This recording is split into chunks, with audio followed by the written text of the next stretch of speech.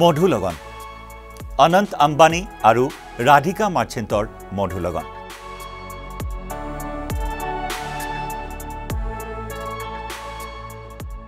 অহা 12 জুলাই বিবাহপাশত আবদ্ধ হ'ব ৰিলায়েন্স ইণ্ডাষ্ট্ৰিজৰ অধ্যক্ষ মুকেশ আম্বানীৰ কনিষ্ঠ পুত্ৰ অনন্ত আম্বানী আৰু উদ্যোগপতি বীৰেন মাৰ্চেণ্টৰ কন্যা ৰাধিকা মাৰ্চেণ্ট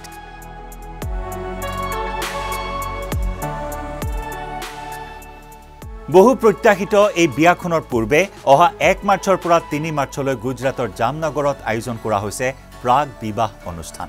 আৰু এই প্ৰাগ বিবাহ অনুষ্ঠানক কেন্দ্ৰ কৰি গুজৰাটৰ জামনগৰত এতিয়া এক উখল মাখল পৰিৱেশ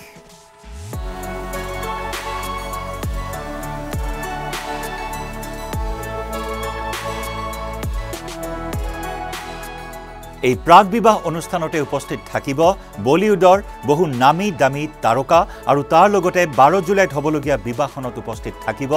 বিশ্বৰ বিশিষ্ট উদ্যোগপতিসকল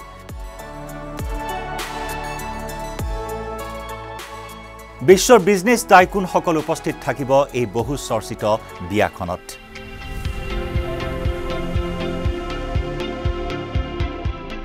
1 মাৰ্চৰ পৰা 3 মাৰ্চলৈ জামনগৰত হ'বলগীয়া প্ৰাগ বিবাহ অনুষ্ঠানত উপস্থিত থাকিব বিগ বি অমিতাভ বচ্চন শাহৰুখ খান আমিৰ খান ৰজনীকান্তকে ধৰি জনপ্ৰিয় ভাৰতীয়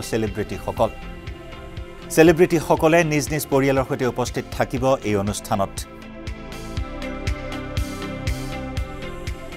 প্ৰাগ বিবাহ অনুষ্ঠানৰ বাবে জামনগৰলৈ যাত্ৰা কৰিব সলমান খানেও আনহাতে অক্ষয় কুমাৰেও তেওঁৰ পত্নী টুইংকল খান্নাৰ সৈতে এই অনুষ্ঠানত অংশগ্ৰহণ কৰিব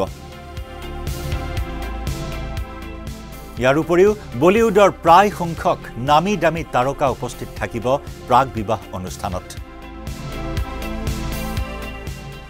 অজয় দেৱগন কাজল সৈফ আলী খান ৰণবীৰ সিং দীপিকা পাডুকন ৰণবীৰ কাপুৰ আলিয়া ভাট ভিকি কৌশল कैटरीना कैफ करण जोहर बरुण धवन सिद्धार्थ मालहोत्रा श्रद्धा कपूर और करिश्मा कपूरेও এই অনুষ্ঠানত অংশগ্ৰহণ কৰিব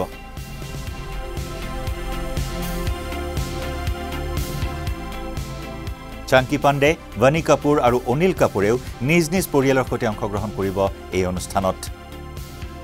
স্বামী ডাক্তৰ শ্ৰীৰাম নেনেৰ সৈতে শোভা বঢ়াব মাধুৰী দীক্ষিতে লগতে উপস্থিত থাকিব আদিত্য চোপ্ৰা আৰু ৰাণী মুখাৰ্জীও বলিউডৰ নামী দামী তাৰকাসকলে এই অনুষ্ঠানৰ শোভাবৰ্ধন কৰাৰ উপৰিও এই অনুষ্ঠানত আন বহু আকৰ্ষণীয় কাৰ্যসূচী অন্তৰ্ভুক্ত কৰা হৈছে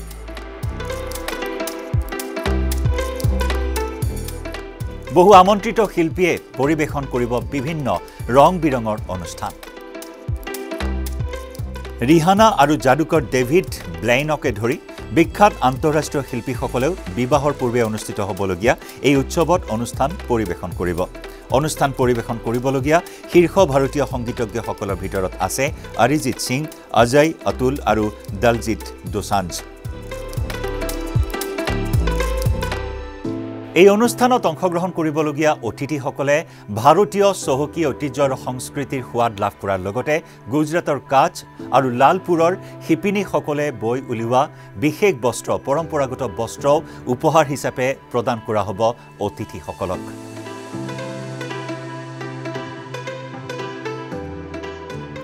উল্লেখযোগ্য যে 2023 চনৰ 19 জানুৱাৰীত অনন্ত আম্বানী আৰু ৰাধিকা মাৰ্চেণ্টৰ বাগদান সম্পন্ন হয়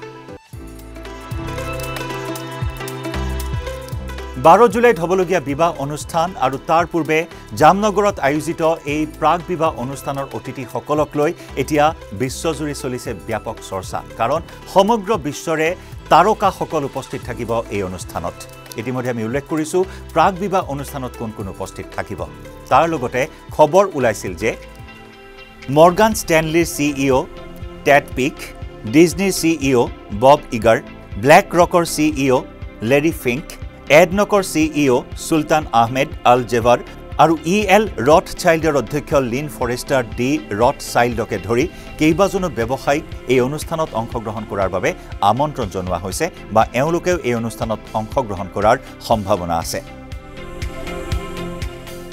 বহু প্ৰত্যাশিত হাই প্ৰফাইল এই বিয়াখনৰ ইতিমধ্যে চিঠিও ভাইৰেল হৈছে সোশ্যাল মিডিয়াত 1 পৰা 3 মাৰ্চলৈ জামনগৰৰ ৰিলায়েন্স স্ক্ৰিনশ্বট ৰাধিকা আৰু অনন্তৰ প্ৰাগ বিবাহৰ অনুষ্ঠানলৈ আমন্ত্ৰণ জনাই আমি ৰোমাঞ্চিত হৈছো বছৰ বছৰ ধৰি এই শুষ্ক অঞ্চলত 1 কোটিতকৈ অধিক গছ ৰোপণ কৰিছিল ইয়াক এটা ব্যস্ত সেউজীয়া সম্প্ৰদায়লৈ ৰূপান্তৰিত কৰিছিল ফুল আৰু ফলমূলেৰে ফুলি উঠা আৰু এছিয়াৰ আটাইতকৈ ডাঙৰ আমৰ বাগিচা এই পদক্ষেপৰ মনোভাৱক আৰু আগুৱাই লৈ গৈ অনন্তই এই কমপ্লেক্সটোক মৰমেৰে লালন পালন কৰি হাজাৰ হাজাৰৰো অধিক উদ্ধাৰ কৰা জীৱ-জন্তুৰ যত্ন আৰু মমতাৰ আশ্ৰয়স্থললৈ পৰিণত কৰিছে আৰু এই আমন্ত্ৰণী পত্ৰখনত এনেদৰে উল্লেখ কৰা আছে এই কথাখিনি বহুচৰ্চিত এই তাৰকা খচিত অনুষ্ঠানত সমগ্ৰ বিশ্বৰ ব্যৱসায় আৰু প্ৰযুক্তি জগতৰ বিশ্বব্যাপী আইকনসকলে অংশগ্ৰহণ কৰিব বুলি ইতিমধ্যে প্ৰতিশ্ৰুতি প্ৰদান কৰা বুলি জানিব পৰা হৈছে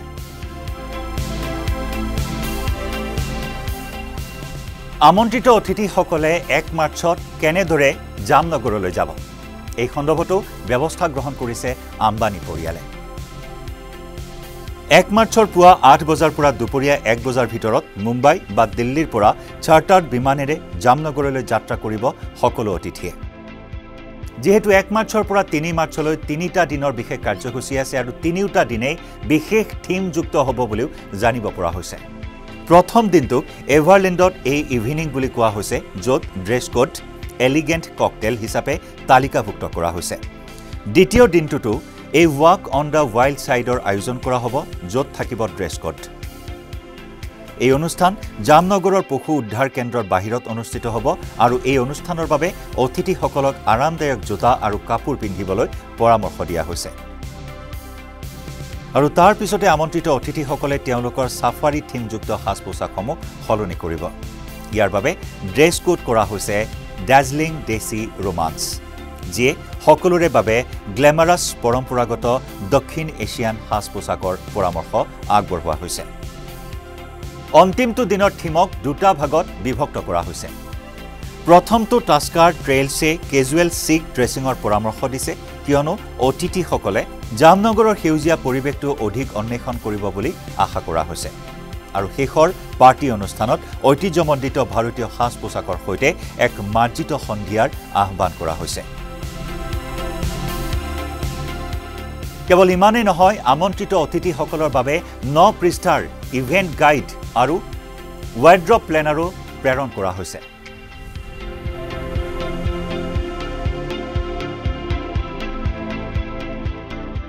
আমি ইতিমধ্যে উল্লেখ কৰিছো যে বিশ্বৰ ব্যৱসায় জগত আৰু প্ৰযুক্তি জগতৰ প্ৰখ্যাত তাৰকাসকল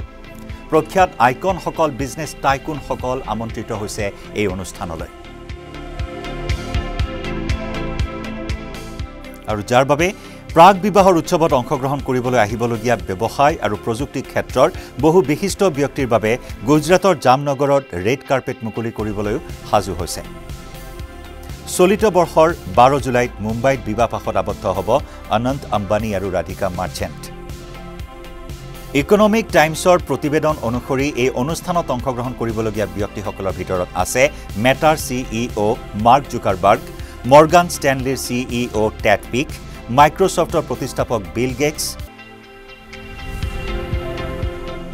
মুঠৰ ওপৰত অনন্ত আম্বানী আৰু ৰাধিকা মাৰ্চেণ্টৰ এই মধুলগনৰ প্ৰাক্ষণত যি প্ৰাক বিবাহ অনুষ্ঠানৰ আয়োজন কৰা হৈছে যি গ্ৰেণ্ড উদযাপন কৰা হৈছে এই গ্ৰেণ্ড উদযাপনসমূহ আপাত দৃষ্টিত প্ৰধানমন্ত্ৰী নৰেন্দ্ৰ মোদীৰ ৱেড ইন ইণ্ডিয়া আহ্বানৰ বাবেও এক গীত হিচাপে পৰিগণিত হৈছে য'ত তেওঁ কয় যে বিদেশত গন্তব্যস্থানৰ বিয়া বাছি লোৱাৰ পৰিৱৰ্তে ভাৰতত নিজৰ উদযাপনৰ বাবে উৎসাহিত কৰিব লাগে যাতে ধন দেশৰ ভিতৰতে থাকে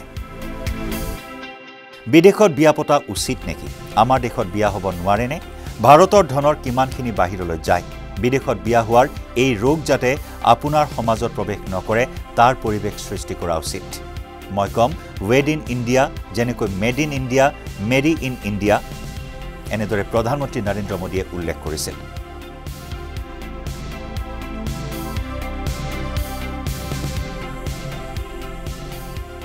আৰু সেইবাবে ভাৰতৰ চহকী ঐতিহ্য সংস্কৃতিক প্ৰতিফলিত কৰি অনন্ত আম্বানীৰ বিয়াৰ পূৰ্বে এই প্ৰাক বিবাহ অনুষ্ঠানৰ এনেদৰে মেগা আয়োজন চলিছে এতিয়া গুজৰাটৰ জামনগৰত আৰু যাৰ বাবে জামনগৰ হৈ পৰিছে এতিয়া চৰ্চাৰ কেন্দ্ৰবিন্দু আকৰ্ষণৰ কেন্দ্ৰবিন্দু যি জামনগৰত এতিয়া কেৱল উখল মাখল পৰিৱেশ অনন্ত আম্বানী আৰু ৰাধিকা মাৰ্চেণ্টৰ মধুলগন উপলক্ষে আয়োজন কৰা এই প্ৰাক বিবাহ অনুষ্ঠান